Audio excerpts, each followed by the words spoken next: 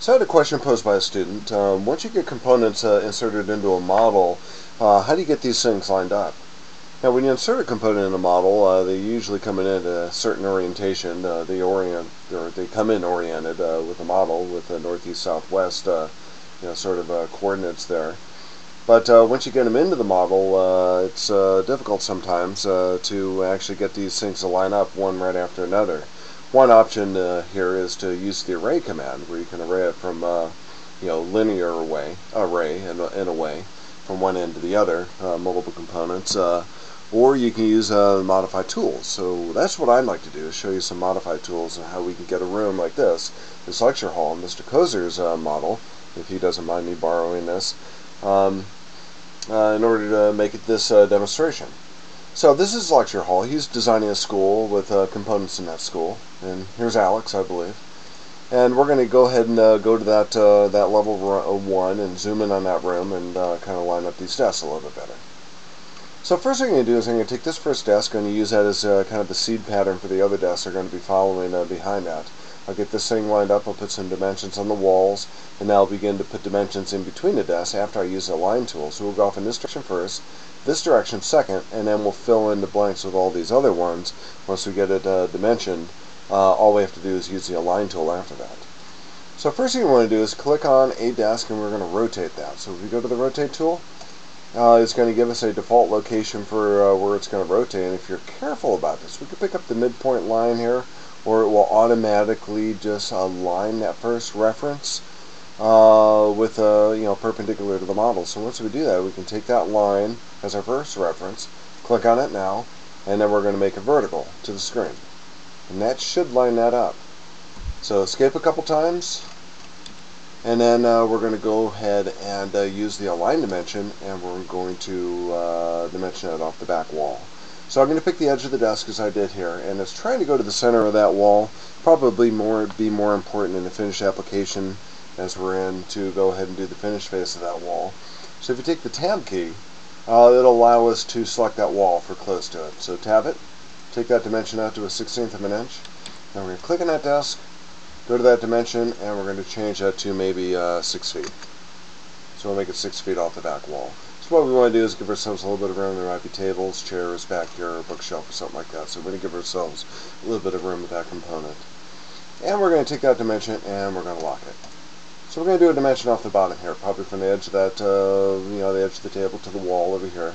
So let's go ahead and do that to our quick access toolbar. Pick the align dimension, tab key. Oops, press the escape key by accident. Click on that, tab it to that edge, drop that dimension into place. Let's go ahead and click on that so we can change that dimension. We're going to make that 2 feet. Actually, probably should make that about 3 feet. Let's take that dimension, we're going to lock that. Now we're going to take the align tool, also on the modify tab on a ribbon. We're going to use this as our static element. So the first thing you click with the align tool, it's going to be static. The element you click second is going to move. Put that into place. There's a temptation to lock that, but I've noticed that if you lock that now, trying to put dimensions in between it is kind of difficult. So we're going to keep that unlocked for now and probably come back later. Escape once, click on that edge, escape, this edge, that edge. Now we have that align. Escape one more time. We do the same thing here. We're clicking this edge of the table and that edge of that table. Not lock that into place. But now we're going to take, with the escape key twice, we're going to get out of that command, move that table up there a little bit. Now we're going to go back to the align dimension, and we're going to align that edge to that edge. Drop that dimension into place, click on that table. This dimension's blue, gives us the ability to modify that. We're going to make that 2 feet. Yeah, it might be a little bit long. How about 1 foot? We'll make that 1 foot because we're going to start getting into interference over here with a corridor we should have with that doorway opening. Line tool again, this edge. Actually, I'm going to do escape once. Let's go back and click on this edge. We'll use this as our seed for all the other elements in here. And we'll click on that. And what we don't want to do is have a chain of dimensions. We'd rather have one element that we're going to line everything else off of.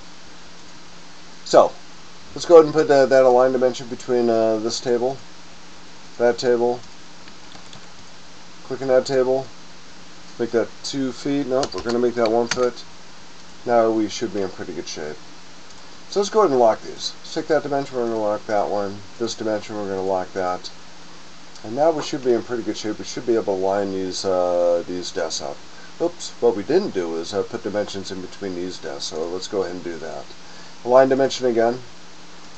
Click on that element, that edge to that edge. Click on that table with the escape key twice. Let's maybe make that 4 feet. Let's go ahead and make that 5 feet. Yeah, let's take that dimension, we're going to lock that. We can take all of our dimensions and lock it, but we're not going to lock necessarily all of our alignments. So let's go back to the Align tool, or the Align dimension. Click on these two elements, drop that dimension into place.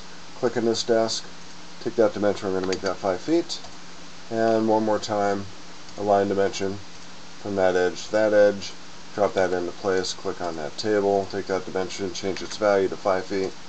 Now we should be in pretty good shape. Let's go ahead and take these dimensions, move these down a little bit so they're kind of out of the way, so they're out of the field. We'll take these dimensions too, and we're going to move these back. Might have to get a little bit closer to do that until you see the move button.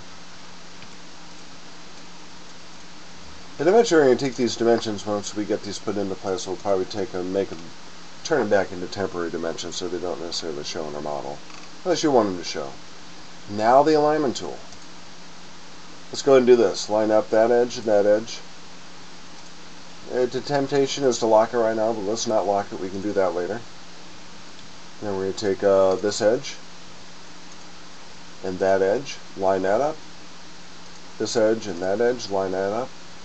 This edge and that edge, line that up. This edge and that edge, line that up. So you think you can get the idea of what we're doing here. Eventually we get these things all back into place where they should be. And so these are all lined up, so let's go ahead and line these up. And then ultimately I clicked the wrong surface here, so I'm going to go back to the tool. We're going to go ahead and line that up. And then this edge to that edge, we're going to line that up. And I think we could probably start locking these into place. But you can see what we're doing, and now we have that room fairly well lined out. I believe that once you get your dimensions in place, and you do the alignment tool, it won't over-constrain the model if you go ahead and lock that alignment when you do that. So just to demonstrate that, if we go from that edge to that edge, even though it's already aligned, we can now lock that into place. This one is already locked, so it's not going to allow us to do that. But we can go back and again do maybe this edge and that edge. We know we didn't lock that.